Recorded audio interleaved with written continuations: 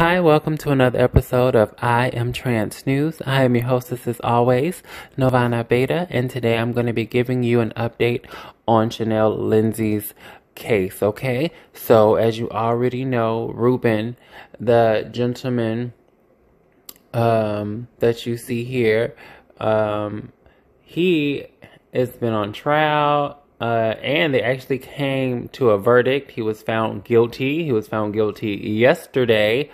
Currently he's going through the punishment, I guess they're going through the next stage of the trial where they're going to be giving him his actual sentence and stuff like that since he was found guilty. I'm happy that he was found guilty so fast. So I'm going to go ahead and read some of this article that's been posted by the Daily News, okay? So without further ado, just make sure you hit that like button and make sure that you subscribe, okay?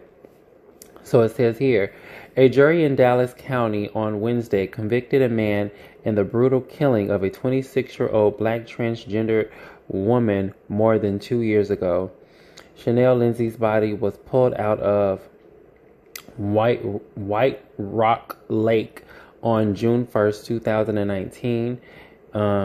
She had been beaten and strangled, according to investigators. She was found with a belt wrapped around her neck and had hemorrhaging in her brain and an autopsy.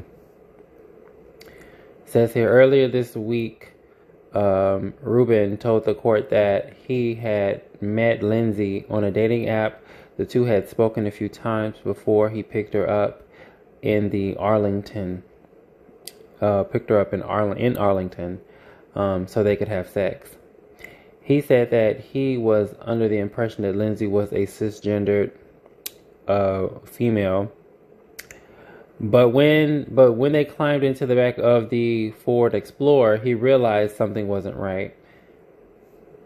According to Ruben, Lindsey got aggressive when he confronted her and they got into a fight. He then was able to get on top of her, took off his belt and strangled her. He said later he panicked and dumped her body in the lake. According to Dallas Morning News, it took the jury about 2 hours to find the 24-year-old guilty. Lindsey was one of 4 transgender black women who were found dead in Dallas that year. Her killing was a reminder that this is definitely an ongoing trend that we are seeing, said the Anti-Violence Project. Okay, so I'm so happy that Lindsey has finally gotten her justice, and he is potentially looking at life in prison. I'm hoping that's life in prison without parole, but I will keep you updated on the case. The evidence was full. It was so much evidence, and I'm sure that in somewhere in those documentations or the documents that they have, or their text messages and everything, all their communications, etc., that she mentioned to him that she was trans.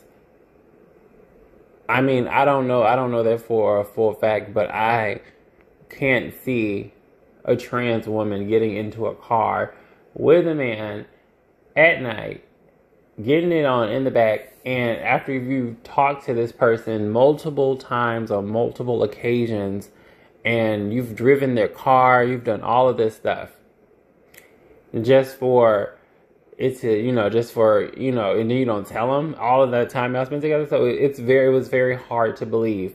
So I'm happy that Lindsey has gotten her justice and that he is facing the justice that he deserves to be facing. That is my opinion on this matter.